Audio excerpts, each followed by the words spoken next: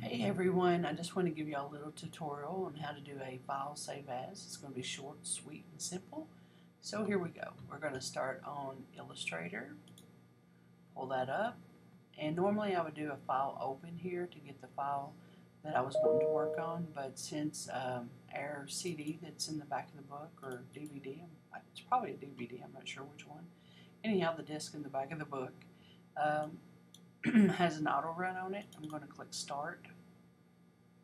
Give that just a second to pop up here. Data files for students, chapter 1, and I'm going to get this first file right here, AI 1-1. See the name right here? Okay. I'm just going to do a little something different to it. I'll select each one of these green parts, and I can select them all by just continuously holding down my shift key and clicking on the green areas. I think I might have missed one right there. Let's see, and just click over here on some red, and there we go. Okay, I'm just going to leave that green right there, and I'll go File, Save As. Now, two things to note here. First of all, it's doing a Save As, and it's giving it the same file name as what it already has. Well, I want to name it Red Motorcycle. So I'll just type that in there. And down here at the bottom, well, actually, there's three things to note. The format, it has a Adobe Illustrator AI as the default, and that's perfectly fine. That's what I want to leave it as. However, in the future, you may want to save one as an EPS to bring it into Photoshop, or you might want to save it as a PDF. The other formats we may touch on some this semester, but basically we don't really get into that much. Okay, now the big thing here is right here. Where are you saving it to? What Illustrator wants to do is save it back to the disk before it came from, but you can't do that because you can't save back to a disk.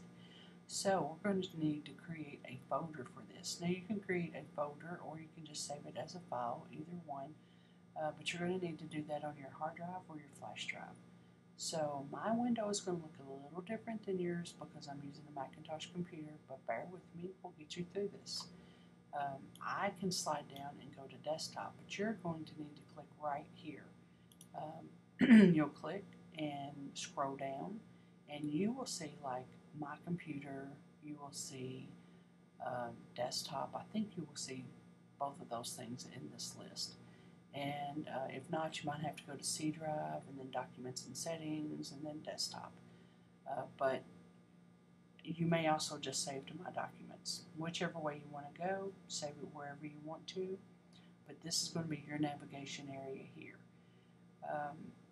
Select your folder or your area and then create your folder. I'm going to select the desktop.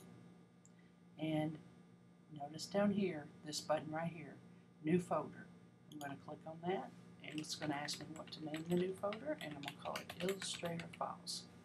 And just hit Return or Enter on a PC keyboard. And now I have an Illustrator Files folder. And if you look over here on my screen, you'll see Illustrator Files right here.